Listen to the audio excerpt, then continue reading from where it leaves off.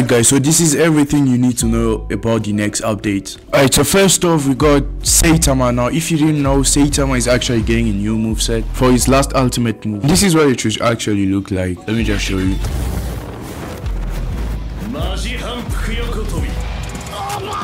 And by the way, this is not clickbait, this is actually all the moves that are coming in the game in the next update. Alright, anyway, for the next move it's actually Sonic. So Sonic is actually getting his 4th ultimate move, and I believe he's actually gonna be free after that, because there's actually another update that is coming through, and this is actually insane. Let me just show you. As for Sonic, Sonic's 4th move is actually called Fold Slice, and this is what actually it should look like compared to the anime.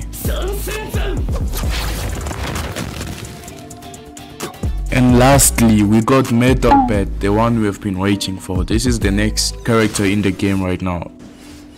Anyway, that's it for the update. I think this is actually the biggest update yet, because they haven't updated for at least 2 weeks. But yeah, this is worth the wait, I guess.